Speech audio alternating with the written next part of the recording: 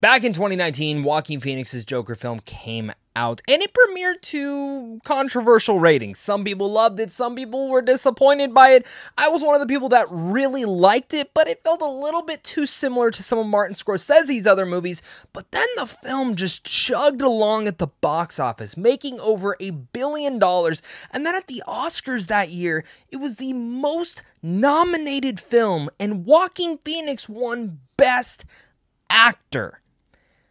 Cut to this year in 2024, we now have the official sequel where everyone's returning. Joaquin Phoenix is back playing Arthur Fleck. Todd Phillips is writing and directing again. And this time we have Lady Gaga playing Harley Quinn. And after watching the movie, I can say this. It was a fascinating watch to the point where it ended. I muttered to myself, what the fuck did I just watch?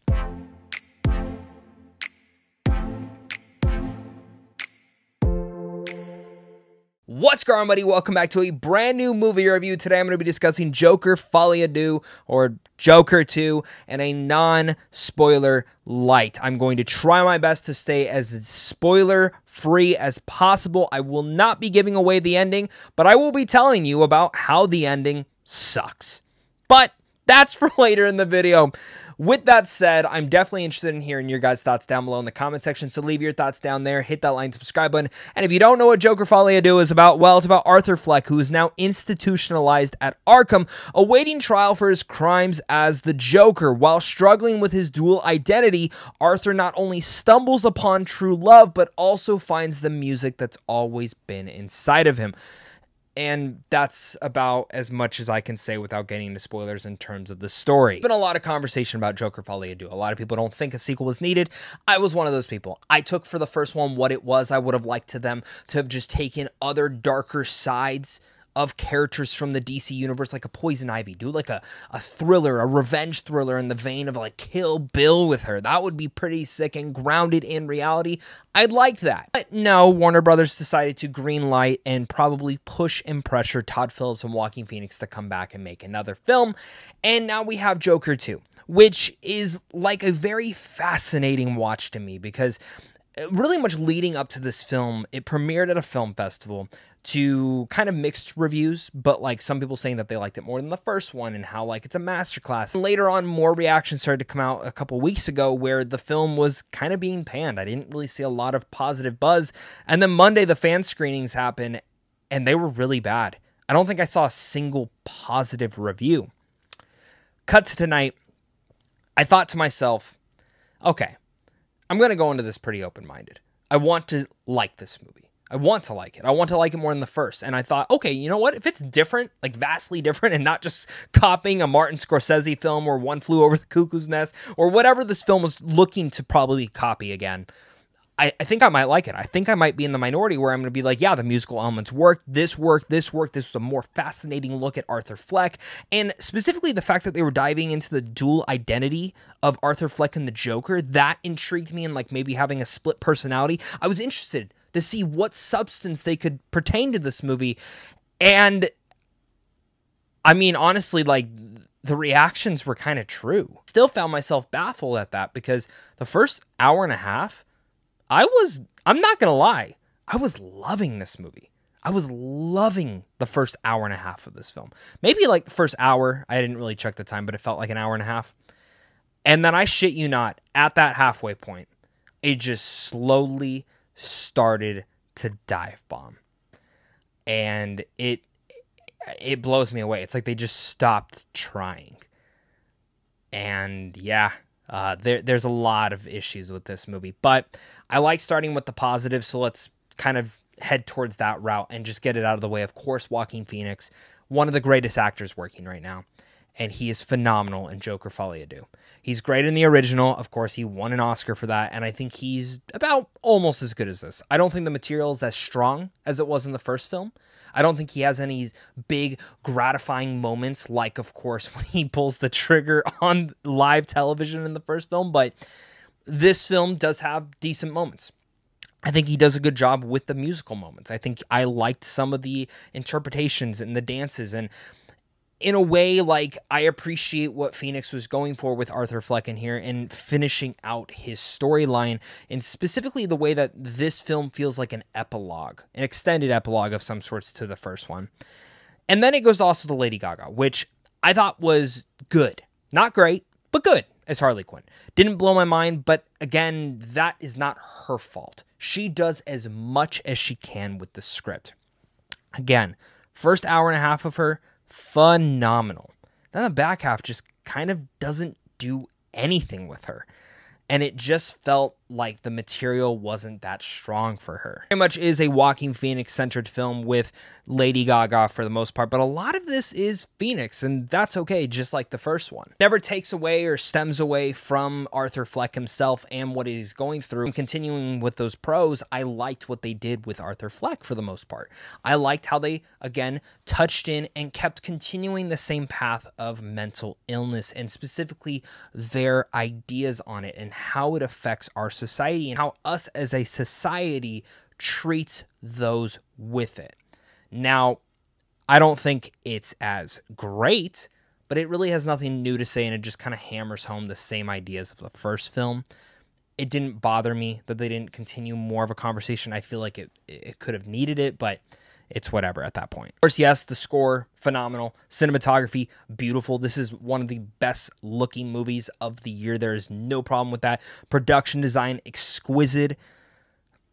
And that's where I feel like I kind of lose out on my pros. Oh, I guess one other thing. The intro to this movie, really clever. Really, really clever. Like, honestly, like, it's this really cool animated style thing. I'm not going to go into, like, what it's an homage to, but I thought it was very touching. And in the way, it was kind of the perfect way to realm me and wheel me back into Arthur Fleck's realm of mind. And for some reason, it just put me right into his mode, and specifically in how his thought process works. And I think that's why, like, the first hour to an hour and a half really works for this, is because you're really diving into him and his time at Arkham and what he is going through with this trial and what people are trying to pull and push within the political nature of this trial and what they're trying to establish.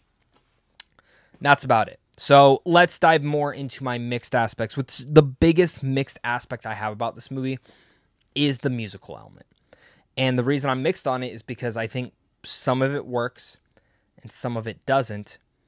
And I think the reason I'm mostly mixed with it is I don't feel in the end of the day that it fully works for the story being told. Now, the way it's set up, the idea of it actually, like, fits from the first film. Arthur Fleck danced a lot. He did a lot of those motions. I mean, the bathroom scene is like one of the most iconic ones. Of course, adding in Harley Quinn in here, and you know, musicals can sometimes be associated with romance. You have that Folie type thing here. I like that. And again, as it's introduced, I didn't have an issue with it. But it's as it continues on. And as I felt that it continued on, it took away from certain moments. And I feel that there was two things that really would have made this work. Because, like, the first hour and a half of it, it's good. It's solid. But the back half, it feels like it takes away from so many different moments.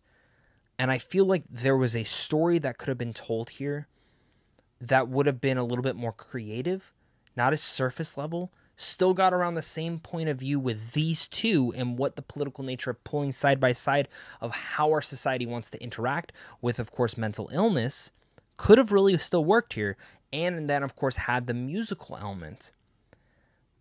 But it just always took away from what they were trying to say. And it felt like, you know, the point of the music in some of these songs is to tell a wide-ranging story and to tell what the characters are feeling.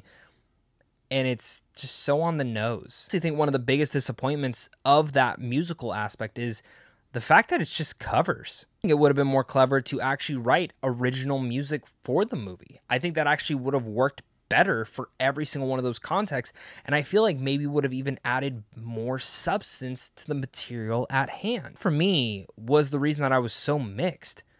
It just felt like I was just like in the middle of the film, I was like, okay, I'm a little bit over this. And then that also kind of just goes and extends to my issues with the movie, which starts off with the runtime.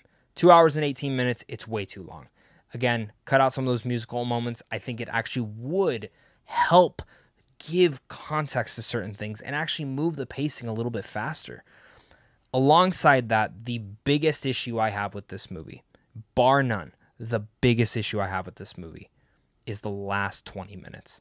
The last 20 minutes, it's like I mentioned, it's like they stopped trying. The last 20 minutes is like they really stopped trying. The film looks gorgeous. The performances are still there. But the story takes such a fucking nosedive that it baffled me. I honestly, in recent memory, I have not thought of, I honestly cannot think of, and please let me know down below in the comment section if you can think of one, but I cannot think of a movie where you watch and you're like, oh, this is good, and then you see the ending and you're like, holy fuck, that was terrible. That was a terrible ending. I really don't want to just keep like trying to rant off, but it's one of those endings that makes me almost not like the first one anymore. It just took away so much substance and material of what this movie was trying to say, as well as the first one. Again, as I was driving on the way home, I look back at this entire film, and it's fascinating to me because they built it up, and it's really good for the first hour and a half. And then it just nosedives into nothing. Into nothing. Where, there's no thought-provoking nature like the first one left me with.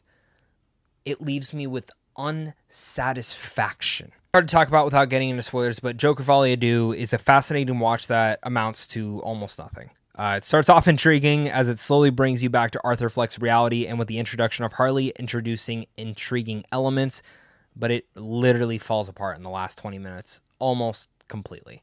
It took away from anything the film was trying to say, and it honestly just rubbed me completely wrong. I think there is clever ideas in this movie that are amounted to nothing, and clever things that are trying to be cemented here that just can't be pushed forward. Fleck is performed amazingly by Joaquin Phoenix, and I think Lady Gaga does as much as she can with the script here. But as I drove on my way home, I thought of a better, more cohesive and clever story, gotten the same message around, and it felt like a great sequel off the original. Be some fans of that ending. There will be some fans of the entire film, and I hope you like this movie more than me. But that last 20 minutes lost me completely. Makes me not able to recommend this movie, which sucks. Because when I was like baffled by people's reactions when I was watching the first hour, I'm like, this film must go to shit. And it pretty much did. So with all that said, I'm going to give Joker Folie a C-. Tinkered this close going to a D+. But that first hour and a half is good. And again, it is mixed, and I can see some people liking it. But for me, it's hard for me to still recommend this movie. If you love the original, you might be pissed off at this. If you didn't love the original, maybe you'll enjoy it a little bit more. I don't know. But with all that said, guys, I don't have a lot more to say because the film just kind of left me speechless and not in the best way. So thank you so much again, guys, for watching. Make sure to hit that like, subscribe, and comment down below your guys' thoughts. And of course, until next time, stay classy.